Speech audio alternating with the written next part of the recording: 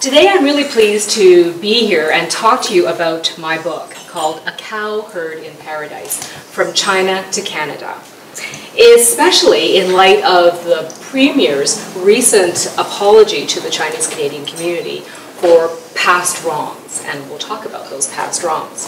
But first, let me tell you about why I wrote this book. The first reason is to honor my parents for their courage and for the sacrifices that they made in coming to Canada. When my father first came to Canada, he had to spend his first few months in a jail at the bottom of Burrard Street. The second reason I wanted to talk to you was to share our Chinese-Canadian history. It's a common history. It's what happened in Canada. It just happens to be what happened to the Chinese while they were in Canada. So in 2006, Prime Minister Stephen Harper, and just in May, our Premier, Christy Clark, made an apology, a formal apology, to the Chinese community for past wrongs.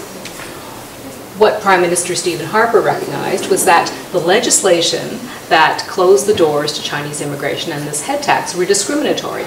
Because even though I read in here that the Oriental problem was Chinese, Japanese, and East Indian, only the Chinese were targeted.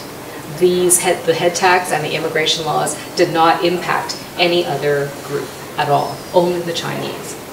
And he also recognized that those laws had long-term impacts. And so that brings me to the third reason why I wrote this book, and that is to put real faces in front of these facts of history. This is what happened in Canada, and this is what happened to one couple, one family. Because the effect, as Terry said, that legislation had on Atang, my father, and Atu, my mother, was that although they were married for over 50 years, they were forced to live apart for the first quarter of a century. Chapter 3, Father Reborn. Atang, Canada, 1921. Atang sailed to Canada on the once famous Empress of Japan.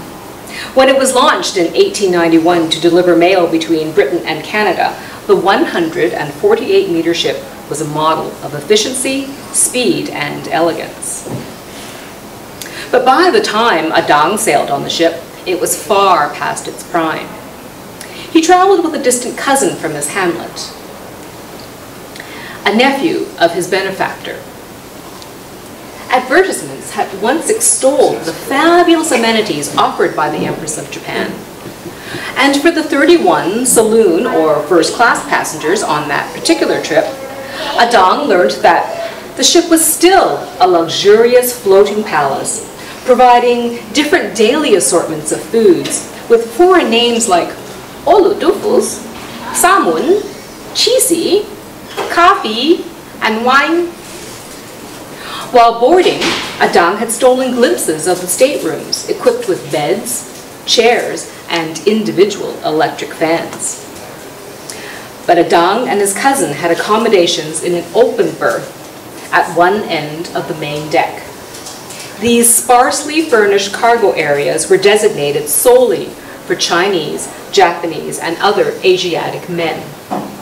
At one time, the ship could carry up to 700 such passengers, spread throughout the two lower decks. But Atang and his cousin shared the main deck compartment with only 110 others. In contrast to what he heard about the food for first-class passengers, Atang and his traveling companions were offered the same meal of rice mixed with meager bits of slop, day in, day out. It was not very tasty, and the helpings were small. However, they soon learned that the real food came in late in the evening, delivered by the kitchen staff. For about 20 cents a bowl, they could buy rice cooked in aromatic Chinese sausage or salted duck eggs. And between the two teens, they occasionally splurged and bought a couple of bowls of this Chinese comfort food, hoping to get information from the staff about the ship, and most importantly, about their destination. When the ship landed in Vancouver, the upper deck passengers alighted at their leisure, while the steerage passengers were counted one by one. At last, they too disembarked, but they were herded like prisoners, directly to an immigration building at the bottom of Burrard Street, known to the Chinese as the Pig Pen. On board, they had been warned about having to wait in this no man's land until their papers were verified, the $500 head tax was paid, and a picture was taken for their identity document. The process could take months. No one knew the reason for these delays, but everyone who had been through it was convinced that it was the Chinese interpreters who were waiting to be paid some graft before processing any new immigrants. Taking in his surroundings, Adang couldn't help but notice that the walls were covered in Chinese characters. Some carved, some elegantly painted in ink, some written in crude, dark strokes, the color of dried blood.